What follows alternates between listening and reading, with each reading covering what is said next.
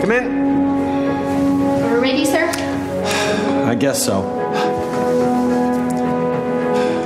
Take care of this. It's Canada's Cup. Yes, sir, monsieur. Merci. Even the Prime Minister paid his respects to the Grey Cup.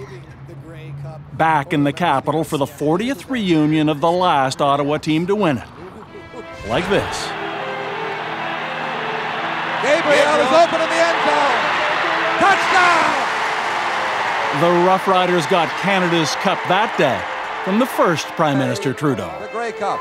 Le Prime Minister of Canada, le Premier ministre du Canada, M. Pierre Elliott Trudeau.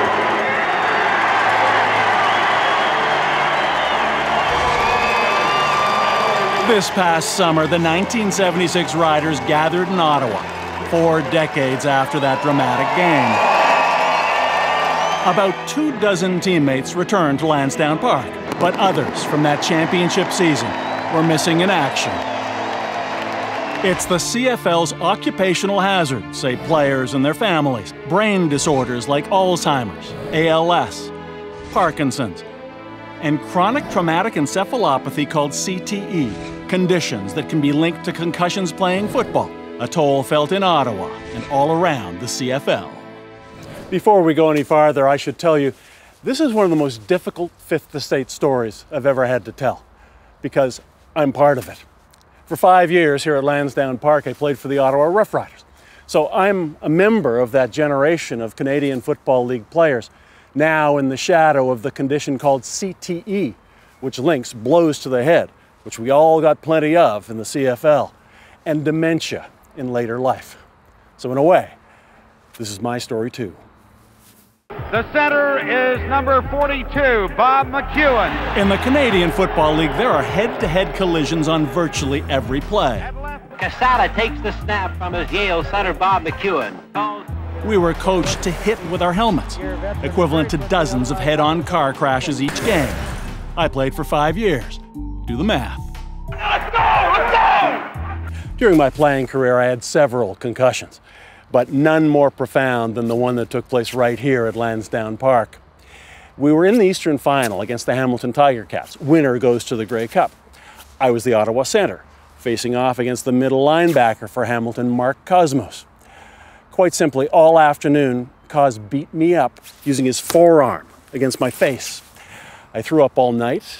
I had a blinding headache for a week, but I never told the trainers or the team doctor.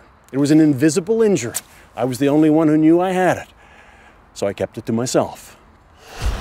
And I was far from alone. These are the Ottawa Rough Riders who won the 1973 Grey Cup. I'm number 42 there in the top row. Over the years, a number of my Ottawa teammates have struggled with dementia, a dozen, maybe more. I won't mention all of them, but I will tell you about a couple. First, my longtime friend Jerry Campbell, number 54, Soupy to everyone. We sat next to each other in the Rough Rider locker room. I was then in my early 20s. A worthy inductee to the Canadian Football Hall of Fame. Soupy already on his way to the Hall of Fame. This is the cat's ass. After football, we stayed close, and I began to realize my pal was forgetting important things, his short-term memory getting ever shorter. Hey, bro! I haven't seen you for a while. It's been a couple of months. Yeah. You're looking good. But who have always managed to find ways to talk and laugh, especially about the good old days.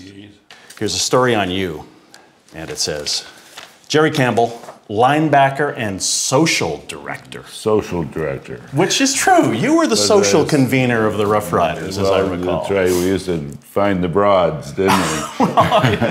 The beer. I was going to say the beer. But much of Soupy Campbell's storied past has been stolen from him by dementia. You were all Canadian middle linebacker 7 years in a row. Was I? You were that 7. Man, good, neat. That's from our last reunion, right? The 40th reunion of that 73 team? Okay, I recognize the faces. I can't remember the names. Today, the best part of Soupy's life is his wife, Kim, who retired a few years ago to take care of him 24/7 so he can remain at home. Kim says some days are better than others.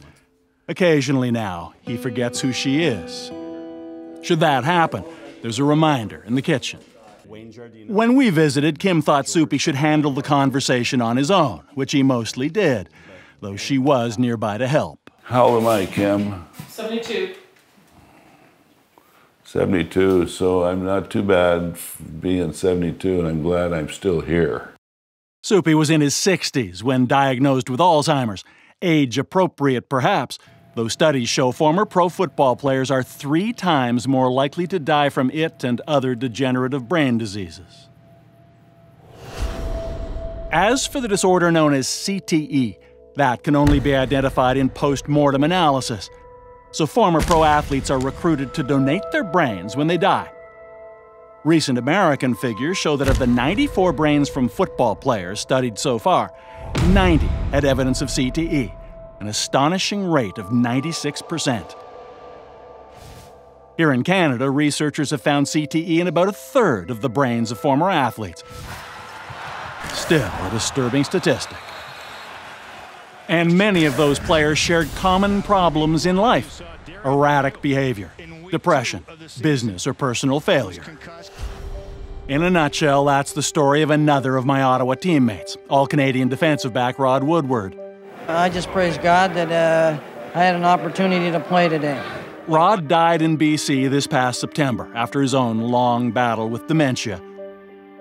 When I first knew him, he was a young family man with a budding career as a financial advisor and university football coach. But by his 40s, those close to him saw changes, like memory loss. For friend and teammate Jerry Organ, it was hearing the same things over and over. The typical repetitive question, repetitive story, repetitive everything. And I'm thinking, wow, what's going on here? I said, Rod, you already told me that. Oh yeah, okay, sorry. You know, the early small indicators. And eventually there was the turmoil that afflicts the lives of many brain-injured players. Convicted of misusing his client's money, Rod's family believes that too was because of what football did to his brain.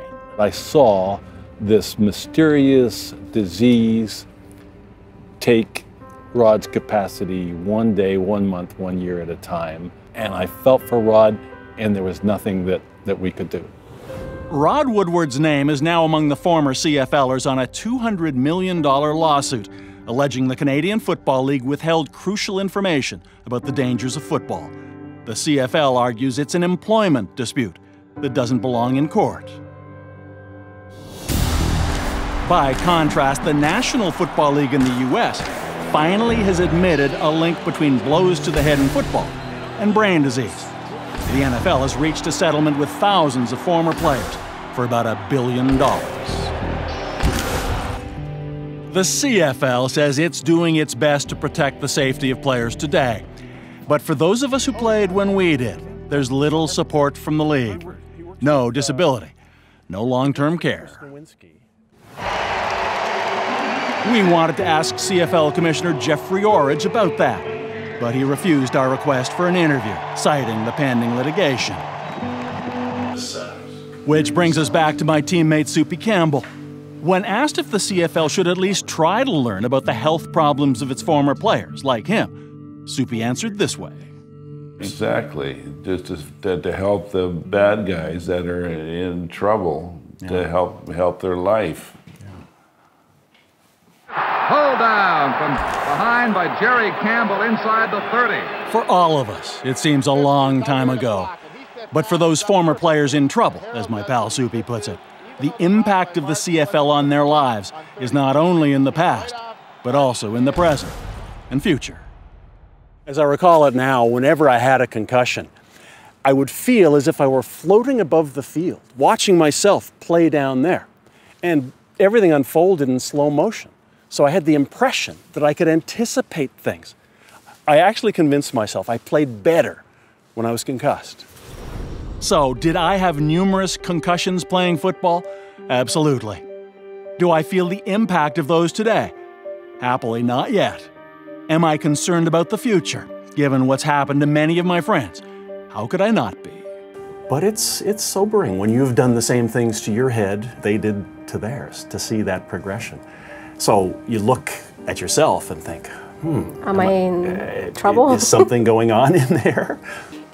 That's why I visited Dr. Lily-Naz Hazrati of the Canadian Concussion Center, who analyzes the brains of former pro football players. I agreed to donate mine, as long as I can keep using it a little longer. All right, I'm ready to sign up, provided it's understood that delivery is to be determined. Okay. Great. Well, I am Thank you very much. happy about That's that. fantastic. I won't be around to know the results, unfortunately, but someone will. Will you contribute to the science, to the research? So it seems to me that if I want the Canadian Football League to do the right thing and address the brain health problems of a generation of CFL players, which is exactly what I'm asking, giving my brain is the least I can do. Now, CFL, over to you.